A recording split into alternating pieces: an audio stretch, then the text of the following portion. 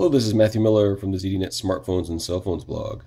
I just wanted to show you a little comparison of the Moto X on the right and the iPhone 5S on the left, and their Google Now experiences that are both activated via your voice. Now, the Moto X will actually activate even if the screen is off, whereas the iPhone 5S requires that the Google Now application be started.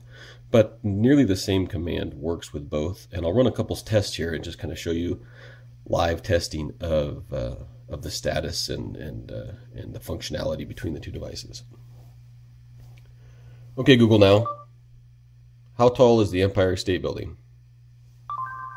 The Empire State Building is 1,454 feet tall. The Empire State Building is 1,454 feet tall.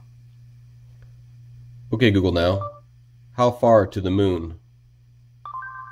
The moon is 238,900 miles from Earth. Now, one thing to note is I have both devices on Wi-Fi only on airplane mode so that a cellular signal on one isn't overtaking the other. So let me try that again, since it looked like the Moto X was looking for the Wi-Fi there. Okay, Google Now. How are the Seattle Seahawks doing? The Seahawks are first in the NFC West standings. The Seahawks are first in the NFC West standings. Okay, Google Now. What are the latest scores in the NFL?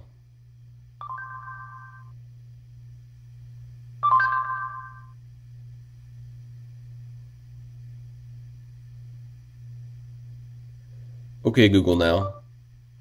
What is pi?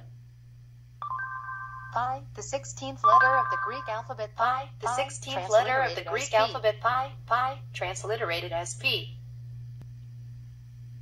Okay, Google Now. What movies opened this weekend?